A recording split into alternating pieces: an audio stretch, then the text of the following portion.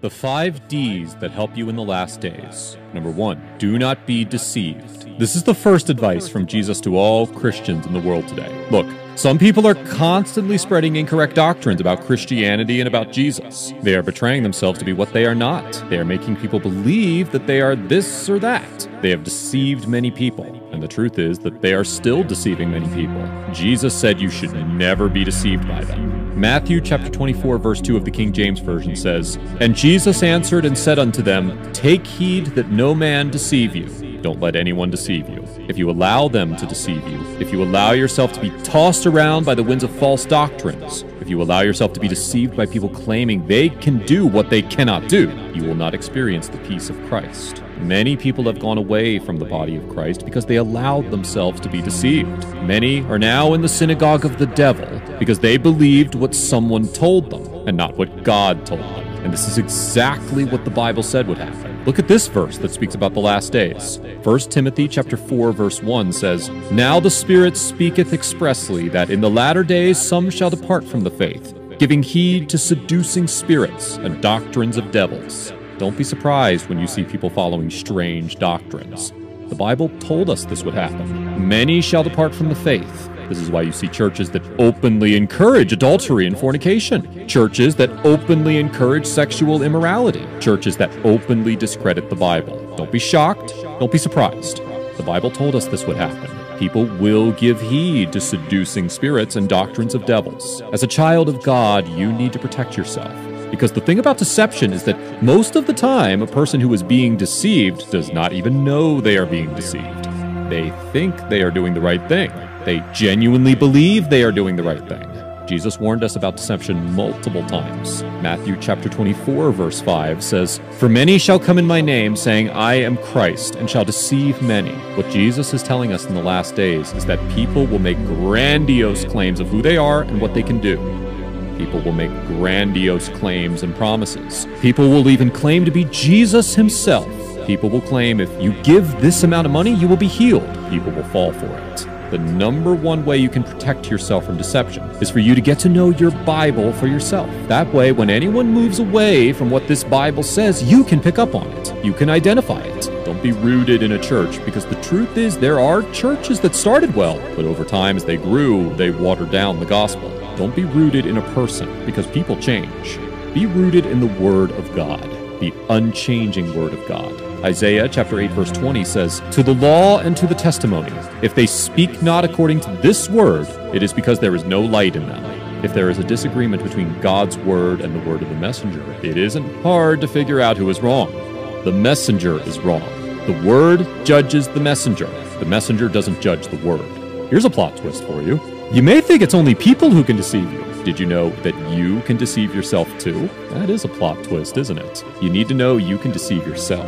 If you're not telling yourself the truth, if you're not making yourself see your mistakes or accepting that you have done wrong, I am telling you, you are deceiving yourself. Don't deceive yourself and think you can live any way you want and there will be no repercussions. Just because it appears as if you've been getting away with ignoring God's laws, don't think there won't be repercussions. Don't deceive yourself.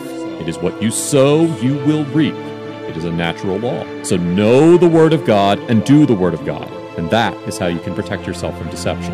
Number 2, don't be discouraged. Matthew chapter 24 verse 6 says, "And ye shall hear of wars and rumors of wars. See that ye be not troubled, for all these things must come to pass, but the end is not yet." You must have heard of wars, earthquakes, diseases. This is what the Bible calls the beginning of sorrows. Jesus made it clear that all of these will be part of the last days, the perilous times. You need to focus on Jesus, the author and the finisher of your faith. The truth is that all of these will make life hard. They will make you want to give up. You're constantly seeing wars. You're constantly hearing about people dying and you don't know what to do. You feel like you are not safe.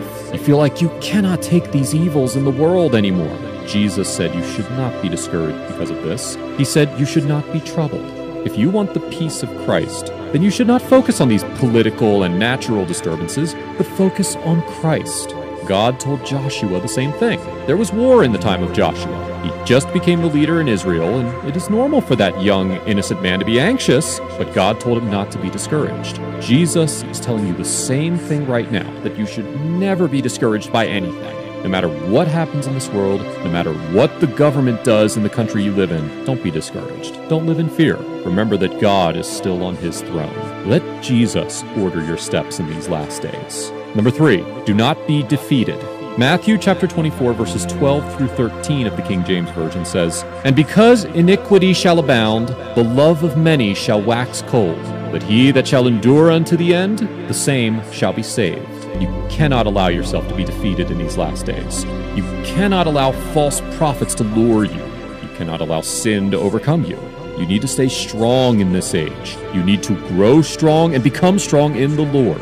The reason why many Christians are not focused or remain in Christ is that they don't know what God has for them after this life. They don't think about the blessings that have been stored in heaven for them. This world is temporary. This world will fade and it will never remain. You cannot live forever in this world. You are not immortal in this flesh. Don't allow the lust of the flesh to overcome you. Don't allow sin to overcome you. Don't allow the devil to overcome you. You have the strength of God in you. You need to remain strong in the Lord. Revelation chapter 3, verse 21 says, "To him that overcometh will I grant to sit with me in my throne, even as I also overcame, and am set down with my Father in his throne."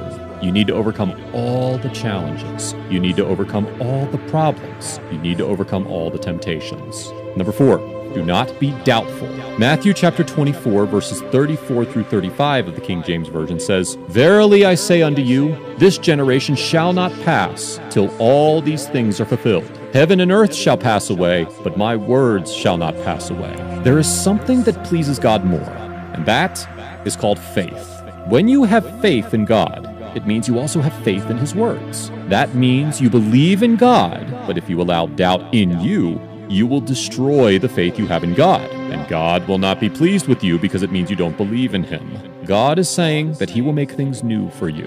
Do you believe that word, or are you doubting it? Jesus said he will go and prepare a place for you in heaven. Do you believe, or are you doubting these words? This world will fade. Everything in it will be gone. But the word of the Lord is something that can never go unfulfilled. All these things that we have been told about the last days are not just fictions or ordinary guesswork. They are things that will happen. And if they don't happen, the word of Christ will remain and will never fade until it happens. The word of God will remain. That is what you should hold on to. That is what you should base everything about your life on. The word of God is great, perfect, and accurate. Don't be doubtful, brothers and sisters. We need to remind ourselves that God does not operate on your timetable. We need to humble ourselves. God does not operate on our human scale. The events on God's prophetic calendar will take place when the appointed time comes. And number 5, do not be distracted. Distraction is one thing that can make you miss out on the peace that Jesus will give. Many things can distract us in this world. There are things the devil is bringing every day to make us go away from Christ. Not that these things are not working, because people have gone away from Christ already, but we must make sure we focus on one thing, and that is Christ. The Bible says in Matthew chapter 24, verse 42 of the King James Version that, "Watch therefore, for ye know not what hour your Lord doth come." The most important word here is watch. Stay focused.